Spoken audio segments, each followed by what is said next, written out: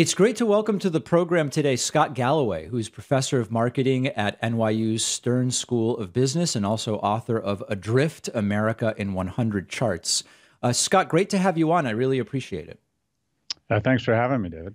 You know, there's always a risk to introducing anyone because my audience will say, well, David, you're really very wrong about how you framed this guest. But one of the things that, I'm going to acknowledge that risk and say one of the things I find interesting about some of your work is you talk about men and gender and masculinity in a way that to me seems quite both empathetic but also realistic when it comes to men and boys, without falling into what some might describe as sort of like a men's rights activist type umbrella and dismiss what you say. I've actually been really interested about a lot of the things that you've talked about modern masculinity. Do you find that there is a desire from those who listen to your commentary on gender and men, there's a desire to put you either on this side or that side, or that there really is a sort of welcoming of the way you want to discuss it, which I think is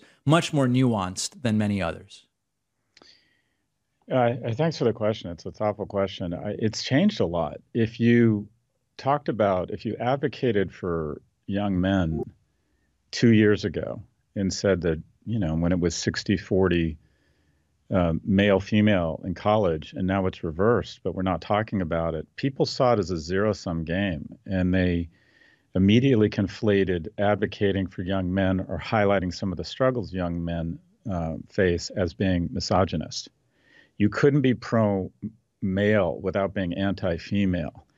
And over the last 24 months, it's changed. And unfortunately, I think some of that is because a lot of the kind of there was a lot of thinly veiled misogyny masking is pro-male. I think some of the celebrities that are, or people on TikTok that have gotten some attention, it's just blatantly a fairly conservative. There's some troubling aspects to some of the people who've been labeled as pro-male, and that is they're blaming women, or that some of their content does come off as misogynist. So I don't think that's helped have a serious conversation. But you have people like Richard Reeves and talking his great book of Boys to Men. I've read about Even half some of it so far. feminists Yeah. have said, look, this is clearly an issue. And the group I hear from three cohorts. I hear from young men, and oftentimes they're upset because they think I'm accusing them of being incels. And so I get both positive and negative feedback from young men. I get some negative feedback from young women who feel as if, look, where were you? Men have had a 400-year head start. Where were you when women were struggling? And I would argue, well, I think we were there for women, and we still have work to do, but I think society has been there. The people I get the most support from, hands down, are mothers.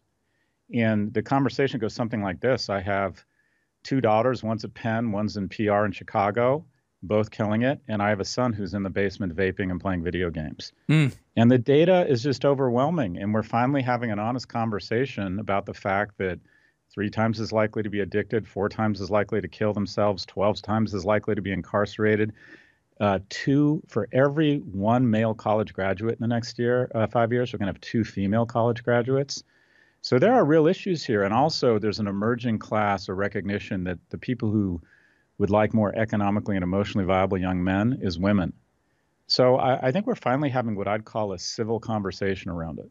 One of the things that I find really interesting, and I hope I'm summarizing some of the things you've written and said accurately, and if not, I'm sure you'll tell me, is that you point out, or I at least interpret some of the things you say as pointing out, that some of the grievances that maybe the more right-leaning folks on this issue have about the state of young men are a direct result of some of the cultural shifts and norms and stories that are told by those very people in terms of, I'll give a few examples. What is masculine when it comes to parenting, as an example, and these images of and stereotypes of, hey, the dad pushing around the stroller rather than working, that's not masculine in the way that it should be, as an example, or that's my example, not yours necessarily. Mm-hmm.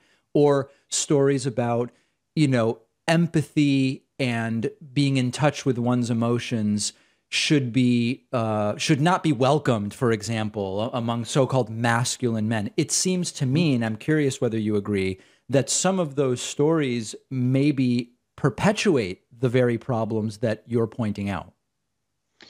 Yeah, it's an interesting conversation because I think masculinity is a wonderful thing, and it's been incorrectly conflated with toxicity, which is just bullshit. Toxic masculinity is a term that has really been destructive because there are just certain situations where people want to demonstrate masculinity. And the key is to define what it means. I think it means being more risk aggressive. It means taking chances. If I tried to distill a modern or a mature form of masculinity down to a statement, it would be acquiring skills and strengths such that you can protect and advocate for others. And by the way, masculinity is not the sole domain of people born as men. I think a lot of women demonstrate masculinity. I think a lot of men demonstrate wonderful feminine attributes. Most of my friends I would describe as having more feminine attributes than the majority of men.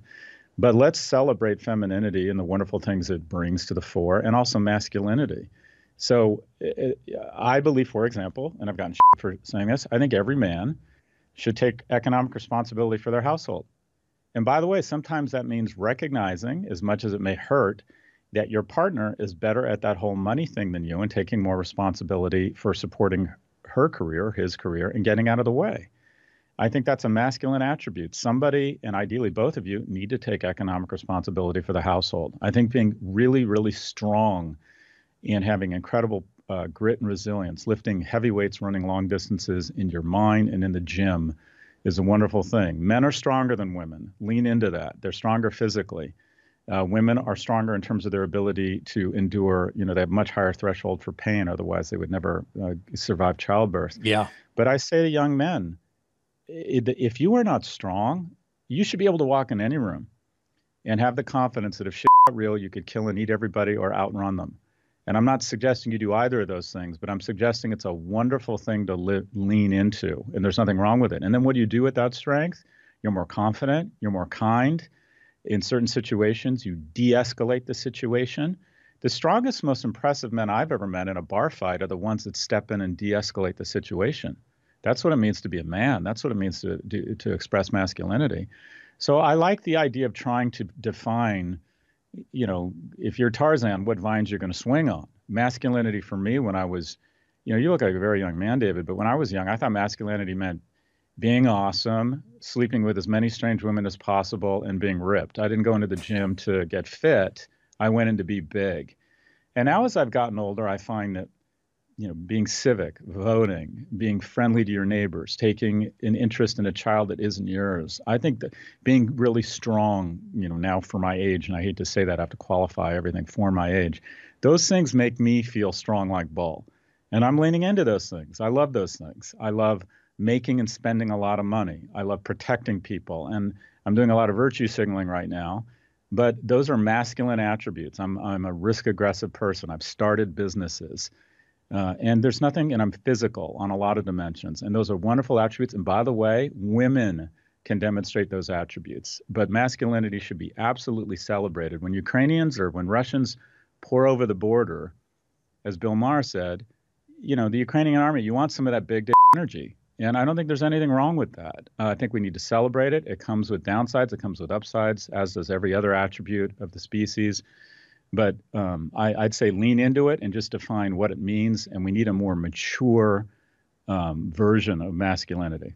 Last thing I want to mention on this, and then I want to talk about the book a little bit. I'm curious. I've not heard you comment on this, and I don't know if you have.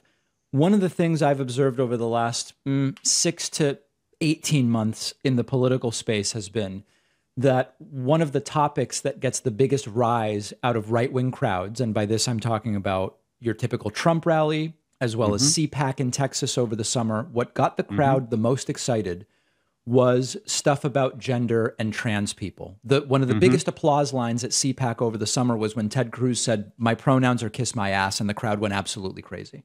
One of the biggest applause lines during the Trump rally is when Trump talks about a trans woman in a weightlifting competition easily lifting hundreds of pounds more than everybody else, and just how we got to get men out of women's sports, et cetera, et cetera. Do you make anything, or what do you make of the fact that those stories have become so titillating to a large portion of the country?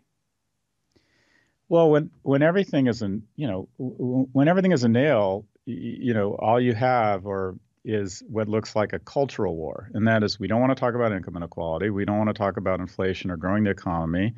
So let's get people emotionally triggered by a small number of instances. The governor of South Dakota spends precious resources and time trying to pass a law that protects women's sports from transgender athletes. And by the way, conceptually, it's a conversation worth having. I don't think a 6'5" person born as a male who's had testosterone pour over their muscle and bone structure should be competing in what had traditionally been a woman's swim meet. I think that's an honest conversation we should have. But when you have the governor of a state passing laws to quote unquote protect girls' sports, and then we find there isn't a single instance in the entire state of a person who has tried to compete as a woman who was born a male, you have to say, well, are they interested in an honest conversation, or are they just interested in triggering people and leading us down a path of demonstrating hate towards a community that has been subject to just so much bullshit? It's just, I mean, at the end of the day, the far right claims to embrace Jesus. We're supposed to be loving people. We're supposed to be accepting of them. We're supposed to be, and they also, one of the things I love about GOP principles is in really tough issues, you defer to the individual. Why wouldn't we let families and doctors figure out what is or isn't the right thing about this? If we end up in a statewide swim meet, okay, let's have the conversation. But we're talking about, it's a similar conversation where they say, well, Democrats want you to be able to abort your baby, the week before your water breaks. That doesn't happen. It's a theoretical situation meant to trigger people emotionally and divide us. It's not productive. It's rooted in hate. It's rooted in cheap politics. And it doesn't advance us forward. One of the things from my book, as a segue to the book, looking at all the issues that plague us, David, whether it's income inequality, whether it's the very serious issues around climate change, whether it's, our polarization. If America's problems were a horror movie, it would be the call is coming from inside of the house. Instead of taking time to focus on how we establish more chips to ensure that we're not relying on the Chinese during a conflict, instead of focusing on how we ensure that we bring up our bottom fifth of education level, that we get 1 out of 5 households out of poverty that have children, we start talking about this bullshit. And we start talking, and when I say bullshit, I mean anything that divides us. 54% of Democrats, 54% of Democrats are worried the kid's going to marry a Republican. A third of people in each party think people in the other party are their mortal enemy. Americans will never have greater allies than other Americans. And I find the far right especially, but also the far left, are more interested in embarrassing the other side than they are about advancing the nation. And we have to get back to a point where we recognize first and foremost, we're Americans. We're not Republicans and Democrats. I'm a huge World War II history buff. I have this great photo of these men wading into the water as the front gate slammed down on their landing craft heading towards Omaha Beach in the invasion of Normandy. 2 out of 3 of these men, average age 26, wouldn't leave the beach alive. And I imagine that they can suspend the time space continuum, see our problems, and go, you can't fix that shit. I can't imagine any of those men looked at each other and even knew who was a Republican or a Democrat. So we are energy independent, we are food independent, we have eradicated diseases, we are more prosperous than any nation in the world, but we've decided we don't like each other. And when you take very tiny examples of trans athletes that are meant to evoke an emotional response, all you are doing is saying, I want Americans to hate each other. I don't want America to move forward. I want Americans to hate each other. We should have an honest conversation. Parents who want to have an honest conversation around gender affirmation and be informed when a kid under the age of 18 asks for hormone therapy at a school, that's an honest conversation. We should have that conversation. But according to Republican principles, we should have it at the school and the family level. And to be blunt, this is really an edge-of-edge case. and they want to turn it into a cultural issue because they don't want to really talk about what ails us. So it's like, come on, let's get back to where we were as Americans, have more respect for the individual, and stop using edge cases to trigger people such that we're angry at each other. It's totally unproductive. Let's talk a little bit about the book. Again, the book is Adrift: America in 100 Charts. One of the things that will often happen when you talk to folks who are maybe to some degree siloed in a particular area is there's this sometimes instinct to say, here's really the chart or the statistic or the issue that explains all or the vast majority of what's going on. There's this desire to be like, this is the thing really that this is all about. And sometimes it's income inequality, or it's the climate, or it's the gender pay gap, or whatever the case may be. One of the interesting things about your book is that you actually look at a ton of different dimensions. But I guess the question I have is there some overarching thing that you believe links these together in terms of explaining this adrift status quo that you point out? Some general takeaway, which then we can use to look at some of the specifics. So if you had to zero in on one chart, there would be ground zero for the detonation, and all our other problems are kind of the blast zone as you go to different outer rings. Yes. It's in the early 70s, up until the early 70s, productivity and wage growth were like two snakes intertwined. The nation got more productive through manufacturing or processes or service technologies, and wages went up. We got much more productive. Wages went up a lot. We shared in our prosperity. In the early 70s, wages went flat for 50 years, despite the fact that productivity kept going up and to the right. And the delta between these two lines is literally tens of trillions of dollars in surplus value that wage earners, current income, didn't get to participate in.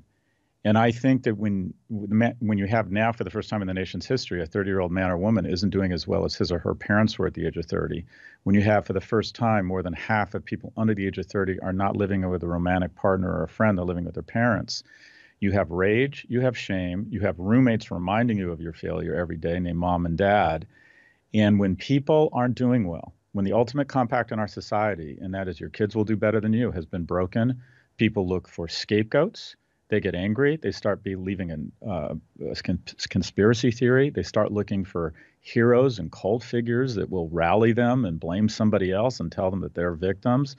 So the lack of shared progress, we've been enormously prosperous over the last 50 years. We will produce this month, we will produce more output this month than we produced an entire year in the 1950s. You could see in 5 to 10 years, we might be able to produce as much in a quarter as we produced in a decade in the middle of the last century. The problem is a lot of that prosperity is not translating to progress.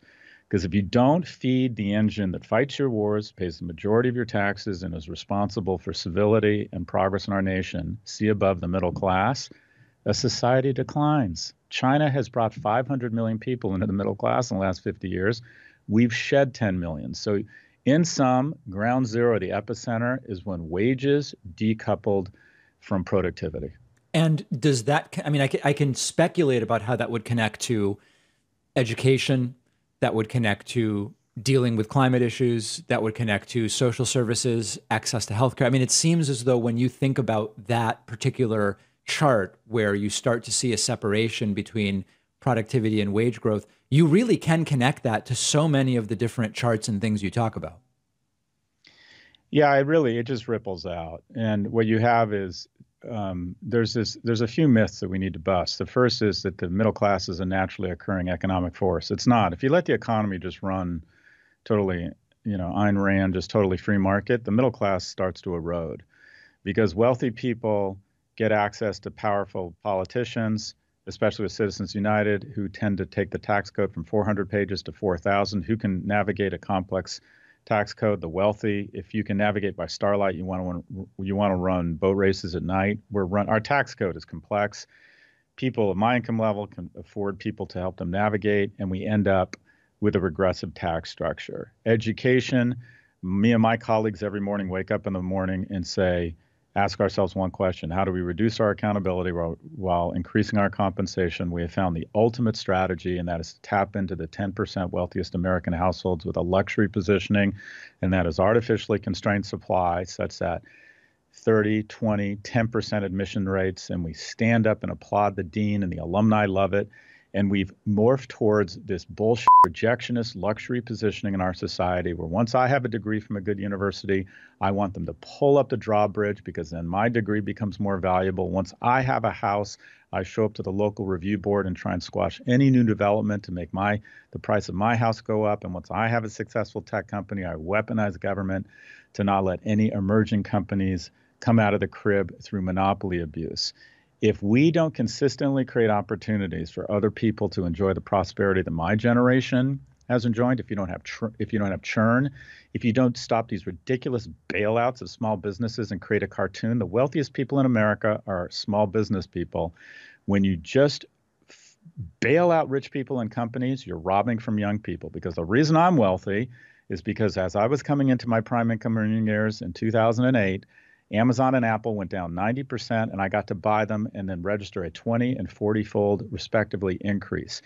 And 2 years ago, we decided to bail out the markets. And as a result, young people didn't get their shot to buy Brooklyn real estate or Amazon stock, at 40, 60, 70% off. So America used to be the best place to get rich. It's slowly but surely become the best place to stay rich. Everything we do right now, fiscally and legislatively, is an attempt to take money from a younger generation who have seen their wealth go from 19% of GDP to 9%. We have cut the wealth of people your age in half. The average person, 70-year-old, is 72% wealthier than they were 40 years ago. The average person under the age of 40 is 22% less wealthy. My generation has basically said to a younger generation, you, I got mine, get yours. I'm going to borrow your credit card and your kid's credit card such that Nana and Pop-Pop can upgrade from Carnival to Crystal Cruises. Unless we reinvest in the middle class, it will correct. And the means of correction will either be war, famine, or revolution.